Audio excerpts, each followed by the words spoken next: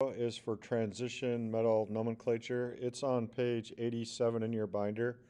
So what you should do is play this video and do the ones with me that I do, and then you finish the worksheet and then check your answers. They'll be posted on Google Classroom.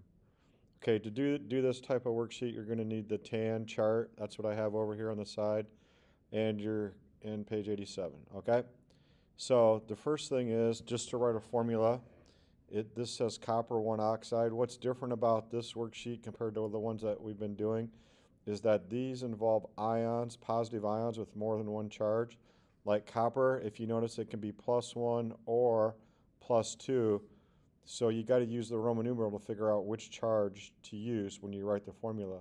So copper 1 is going to be Cu, and then you're going to look at the ion chart over here, and it's 1 positive because it's copper 1. The Roman numeral is the charge. Then oxide is 2 negative. And just like before, if the charges aren't the same, you can crisscross and you get Cu2O1.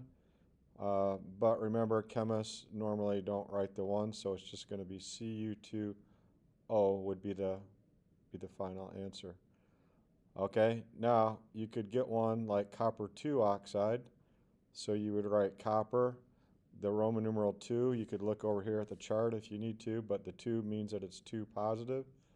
And then the oxide is 2 negative.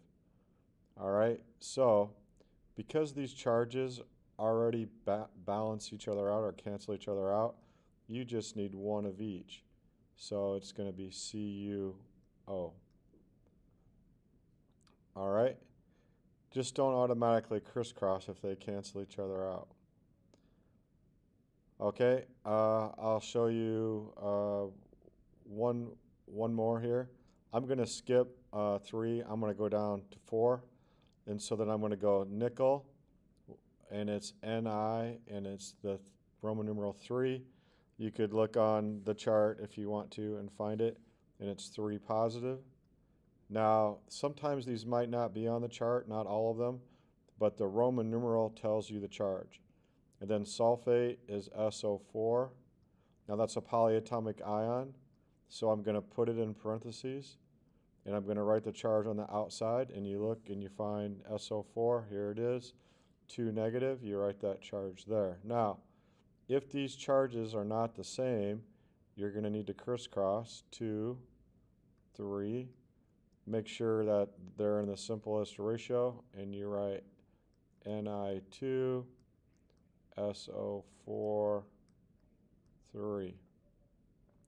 Okay, that's the formula writing. I guess that, I hate to say it, but that's kind of the easy part.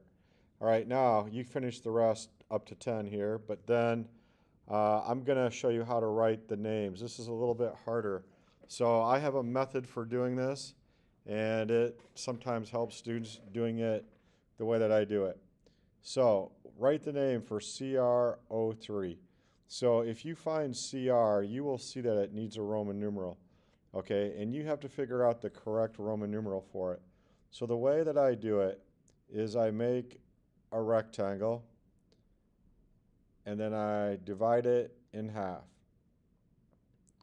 And then I look, how many positive ions? Well, I only got 1 Cr, but I've got 3 O, so I divide this into 3 here. And this is O here, O here, and O here. Now the question is, when we want to write the name, we want to write chromium, but the catch is, the hard part is figuring out what Roman numeral should chromium get. All right, that's the hard part. So if you do it this way, you can figure it out. Now, each oxygen is -2, -2, -2, -2. And if you add that up, -2, -2, -2, is a total of -6, or 6 minus. But there's only 1 chromium, and it has to cancel out all 6 charges. So what is the charge? Well, it has to be 6 positive to cancel out all those oxygens. And I don't think on this chart here, I don't think it doesn't go all the way to we don't have the +6 on there, but there is such a thing, okay? So anyway, the chromium, the Roman numeral is Vi, that's 6.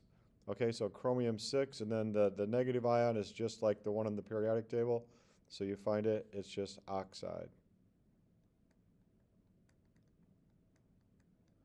All right, next is silver nitrate. So I put this one on there because if you find silver, it's right up here. Notice that there's no Roman numeral by it. Don't go Roman numeral crazy here. If there's no Roman numeral by the name, don't write it. That's just silver, the positive ion name, followed by the negative ion name. NO3, oh, it's right here. Nitrate, silver nitrate. You don't need a Roman numeral if there's not one given here on the chart. Okay, lead 2 chloride. So, anyway, we know the name is lead. Hey, does lead need a Roman numeral? Let's find a lead. Oh, yes, it does. So we're going to put the parentheses here, and then we got to figure out what this is. All right? Now, anyway, you can do it with the rectangle if you want, or if you can do it a faster way, there's a faster way to do it, but I just show this way. So I divide it in half, and I know that the one side is lead. There's only one lead, but there's 2 chlorides, so I got to divide my rectangle to show 1 lead and 2 chlorides. Now we can look up chloride, and it's -1. So -1 and -1. Okay, -1 and -1 adds up to -2. There's only one of these that has to cancel out a -2, so it has to be +2 or 2+. So it's lead, Roman numeral 2, okay, because it's a +2 charge, and then that's chloride. All right, here I'll do, let's do one more here.